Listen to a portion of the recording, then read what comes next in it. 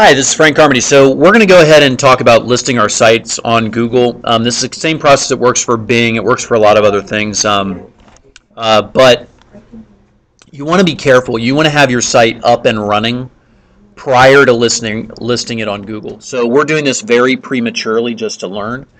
Listing your site on Google is the thing. You should do that the very last thing, because once you list your site on Google, they're gonna crawl it, and they're gonna make some immediate decisions about whether to list your site or not, or what rank to list your site.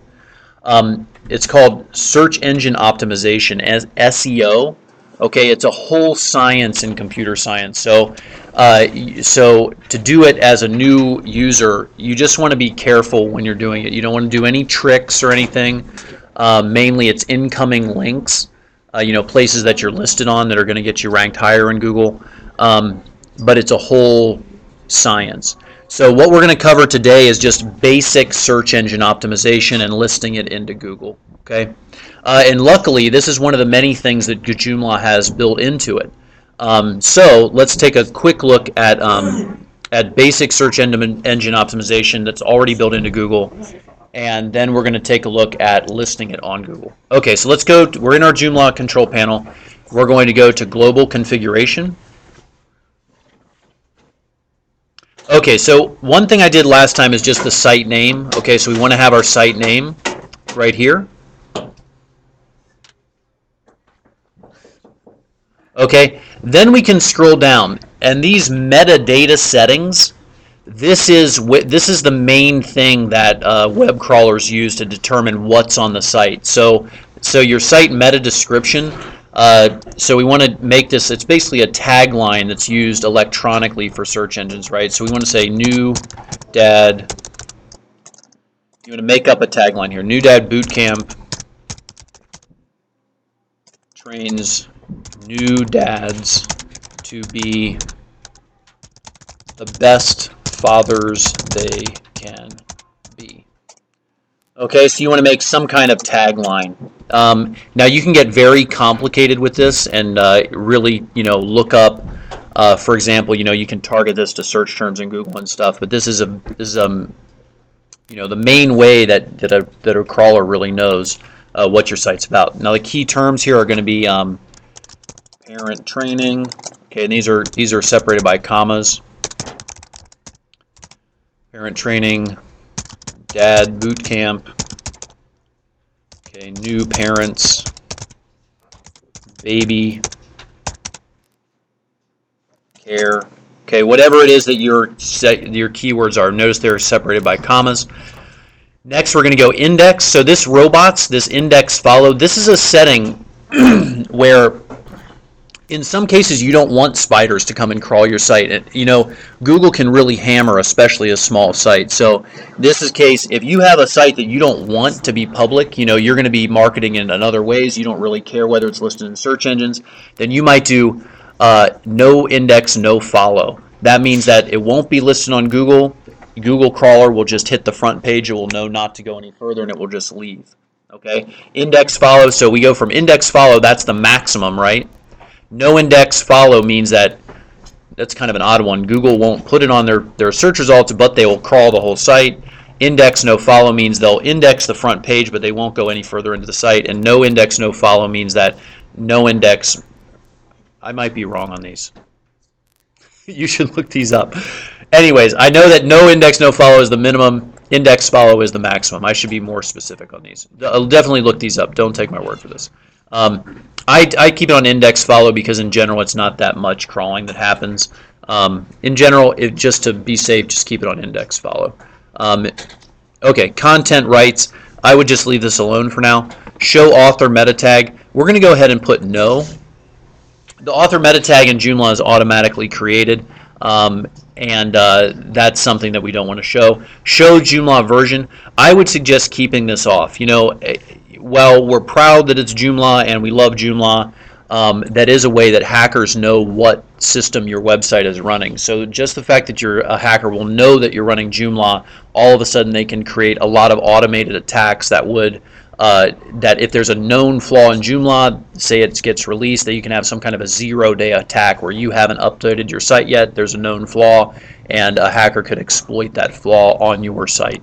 So we want to not show the Joomla version here. And I would strip out everything related to Joomla in the code itself on a production site, but we won't go into that now. Okay, so that's our basic SEO, search engine optimization here. Okay, so we're going to click Save. Now we're going to go ahead and list it on Google. So one thing I will say also is that you can actually set in your content.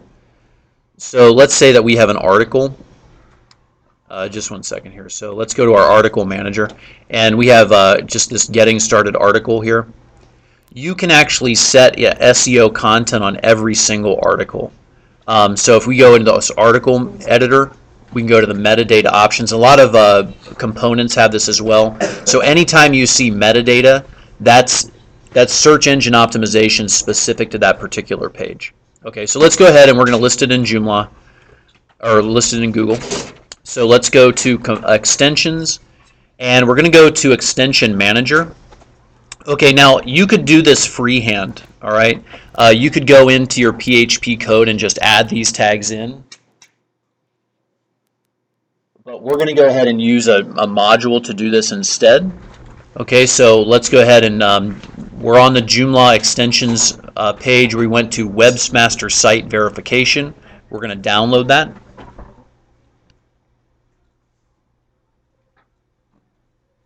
And it's going to save. And notice it's a plugin. Okay, we haven't done a plugin yet. And plugins are just pieces of code that run on every page. Okay, so we went ahead and downloaded it. Now we're going to go to downloads, where that's just where it happened to go on my computer. Upload and install. Okay, so now we have our site verification. Okay, now because it's a plugin, we're going to need to go to the extensions plugin manager. And notice that it's going to be in here somewhere. So let's go ahead and do all. And we're going to do Control F, and this probably has Webmaster, right? Okay, so Webmaster Site Verification. And notice that it's not turned on yet. Okay, so we want to go ahead and click into Webmaster Site Verification. Remember, we're in the Extensions Plugin Manager. We set it to all, so we're seeing all plugins. And we did Control F to find on the page, and we searched for Webmaster. So there's our Webmaster Site Verification.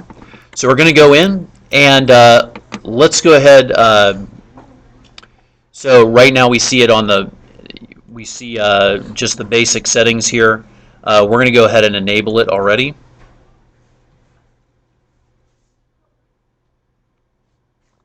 Okay, and we're going to go into basic options. Okay, now see, we have a bunch of different IDs here. These are all places that will index your site. Okay, and we're going to go and get this Google ID. So the whole purpose of this next part is just to get a string of characters. That's our Google ID. Okay, so to get that, we have to go to Google Webmaster Tools. So let's go over. I have my site already open. You can get this by searching Webmaster Tools.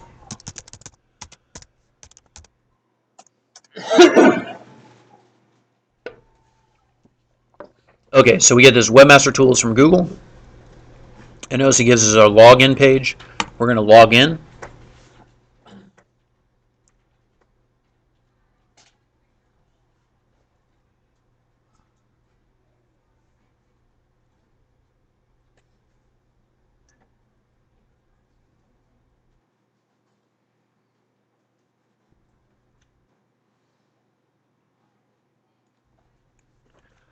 Let me try that again here.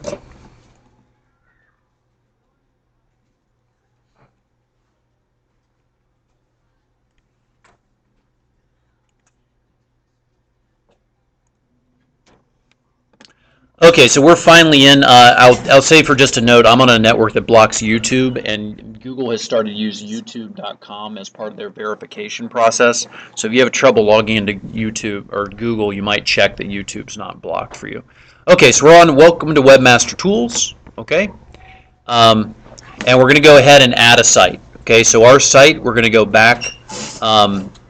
Remember, our site is just our original domain.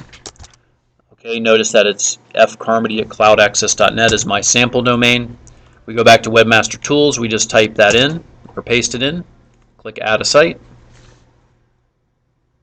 Okay, now here it is. So so download this verification file.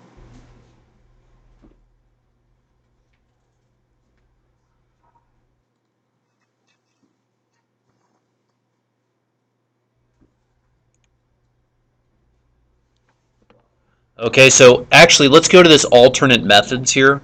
Okay, and we're going to get this content tag. Okay, if you see this right here, and let's hope this works.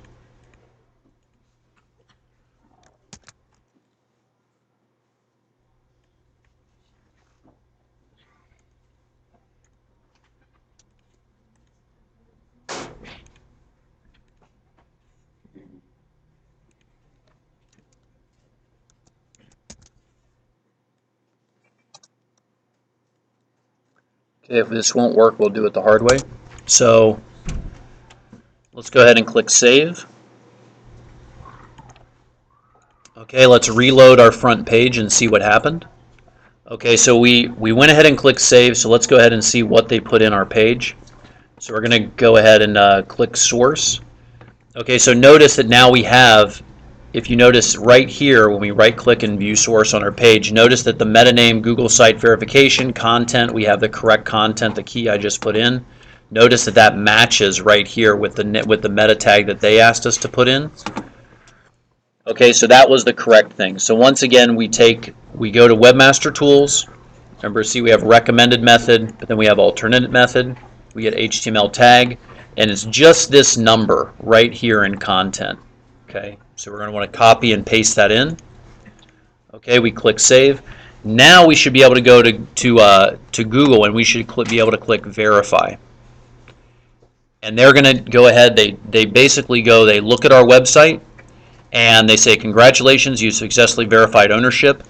Okay, now why would they want us to verify ownership? Well, it wouldn't be so great if I could go to here and say I own Facebook.com and start getting data on Facebook.com, right? So you have to prove that you own it, right? Okay, so now basically we kind of have to wait here. And so these are Webmaster Tools, and notice that this is one of the websites that I put in. That's a drop down right there. Okay, and we can go down in here. We can go to settings, site links, URL parameters. Okay. So we can just kind of go down through here. Health is a good one. Okay, crawl errors, site errors, blocked URLs, fetches Google. That's an interesting one. Okay, we can just go down to fetch under health and go fetches Google. Okay, and notice that they'll go and fetch our site, right? Okay, your request was completed successfully. And then we can do fetches Google, and then we can go submit to index. Okay, and we can go URL and all linked pages. Okay, so we notice under health, fetches Google, submit to index, and now we can actually go to Google. Okay, and this might take a little while, but you can go to Google then and you can actually search your domain name. Okay, and nothing's coming up yet, but in a couple of days, give it some time. Remember, Google is a huge system. You would be able to go in and actually search on your domain name. Okay, so that's basically it. So we have listed our site in Google at that point. You can go back into Webmaster Tools. You can see it's really pretty cool. You can see where links are coming into from your site. So say, for example, you link to a different site. They find that link. You can see where things are coming from. You can see what part of the world people are viewing your site from, which is really cool. You can do optimization. So you can do site maps, which is a great thing to add to your site. And then they have just a lot of different stuff in here, so so you can go in and explore it on your own. Okay, so that's it. So we have listed our site in Google. Go ahead and list your site in Google, and good luck.